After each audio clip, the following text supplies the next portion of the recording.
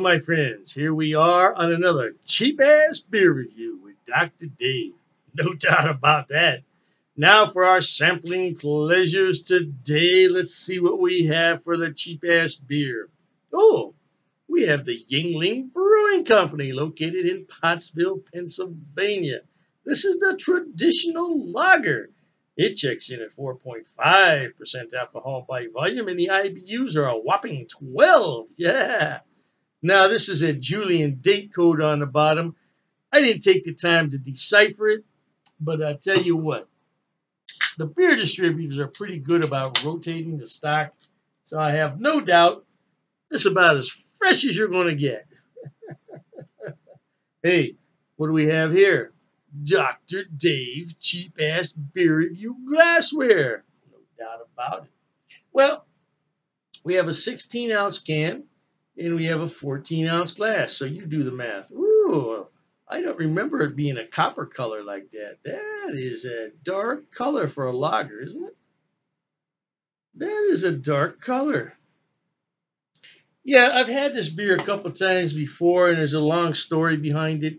Many years ago, this beer was not available in Ohio. It was kind of a cult beer because people would go into Pennsylvania and they'd come back with this beer, and people would try it and say, "Oh, I like that. Why isn't it available here?" And then once we finally got it, I don't know, it was just disappointing because I didn't really like it that much. I like it better on tap than I do out of the can or bottle, but I don't know. It's just one of those beers we're going to talk about. I haven't had it for a really long time. And as you can see, it poured out a very beautiful copper color with a tan colored foam on there. Now, it might look off white, but I'm sitting right here. It is definitely more of a tannish color than a whitish color. It's got some carbonation flowing up from the bottom, although not a lot. It's got some. Let's see what kind of aroma we have. Very malty. Roasted malt is what I'm getting in here. Now, I know this is brewed with Cascade hops, but I'm picking up a lot of malt in here. That's about all I'm getting is some roasted malt. So it's going to be interesting. I haven't had this beer for a long time, but I'm going to thank the brewers there at Yuengling Brewery in Pottsville, Pennsylvania, because I don't care if it's mass produced or brewed one batch at a time. Brewing beer is a lot of hard work. I don't care what anybody says. So cheers to them and cheers to you at home, no doubt.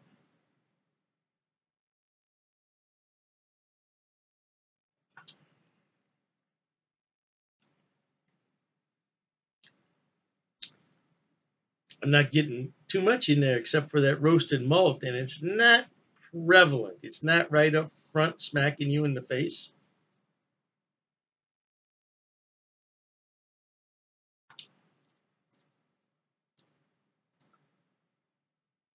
This beer would not be offensive to anybody.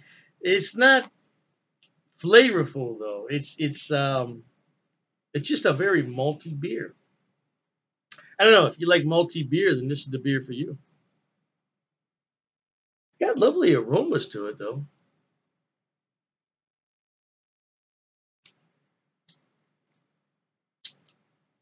I can't say anything good, and I can't say anything bad. I would say this is a middle of the road beer. It's a light bodied beer. It's got medium carbonation. What else can I tell you? I don't know what to say. I don't remember this beer being this dark, though. I just don't. Of course, this is not a beer I drink on a regular basis, and I haven't had it in a number of years. I had it have had all their beers when they become available. I've had the red. They have a red beer. They have a Oktoberfest. They have a golden. They have a light. I've tried them all, and they're not offensive to me. They're not offensive. They don't stand out in any particular way, good or bad. But I tell you the good part about this. Let me tell you the good part. At my local Walmart, this sells for $20.99 for a 24 pack of 12-ounce cans. So where's my calculator? So you always are going to take the money. You take the money, which is 20.99, and you're going to divide it by the number of cans, which in this case is 24, and you're going to find out that this is 87 cents per can. And that's what makes this a cheap ass beer. 87 cents a can. What? What do you want? That's cheap ass beer.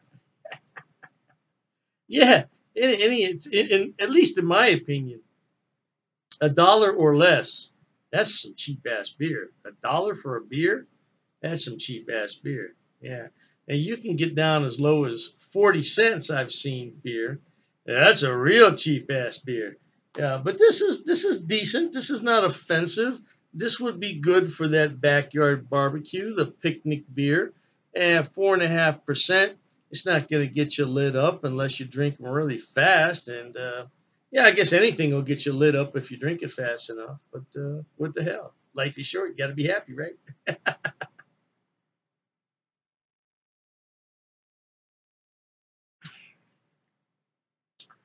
Yeah, if I went to a bar and this was on the menu and not much else, I'd order it.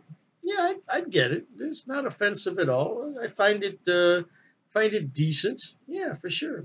So with that said, I would give this. I think I'm going to be forced to give it 5 out of 5 stars because I can't find anything wrong with it. It's not offensive. Because I've had plenty of beers that are offensive, no doubt. I don't want to tell you about them, but yeah, I've had plenty of beers that say, "Oh my God." Yeah. Now this has been out on the counter for maybe about 10 minutes, so it's not ice cold and it's not offensive, and that's the main criteria right there. Because a lot of beers you have to drink them ice cold, or man, you're going to be sorry. But this is not one of those beers, so yeah, I'm going to have to give it 5 out of 5 stars. So I'm going to tell you again, life is short, be happy. Until we meet again, here's wishing all of you the very best of goodbyes. And as always, cheers.